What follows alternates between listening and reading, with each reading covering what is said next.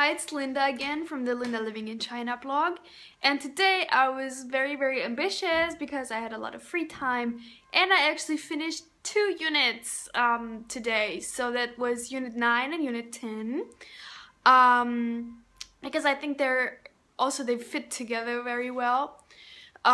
Unit 9 is lesson planning, so I was really happy that this unit finally came up because I think lesson planning is one of the most important things for a teacher to know, and it explains, first of all, why should we plan a lesson, why should we make a lesson plan, what are the benefits, and why is it useful, and different types of lesson plans. So everybody has their own style and there are different different forms of lesson plans, so that's very interesting.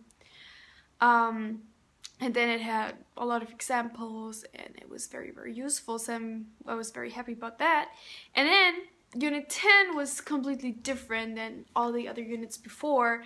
It was a video lesson basically, so you had to watch 2 videos of it was a British teacher in Thailand, 2 times the same teacher, but one video was a bad example of teaching and the other one was a good example, and you had to spot which one is the bad one, which is the good one. And I was very happy because I figured out which one was the bad one in like seconds.